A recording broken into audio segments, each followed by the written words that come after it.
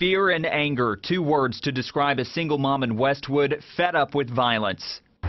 This is ridiculous.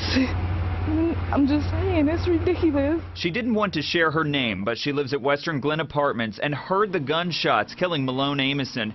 He was 27 years old. She says she didn't know him. I seen him laying on the ground, but I didn't see anything else until, you know, they came and did what they had to do. This playground is just a matter of feet from where that body was found. It's very concerning to neighbors here who fear someone they love could be shot next, even a child. I'm a mom of two, so I can only imagine what if there was kids out here and all this happened and, you know, they could have been anyone's kid out here.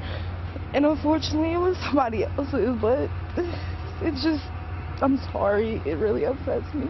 Some community leaders say poverty is keeping this cycle of violence going, especially in teens, hence the need for everyone's support.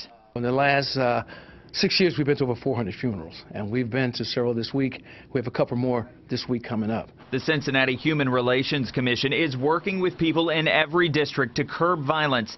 Westwood saw a dramatic increase in shooting injuries and deaths between 2014 and last year, according to CPD's annual crime report. Neighbors say they want more patrols and surveillance before reckless violence claims someone they love. In Westwood, Dan Griffin, WLWT News 5.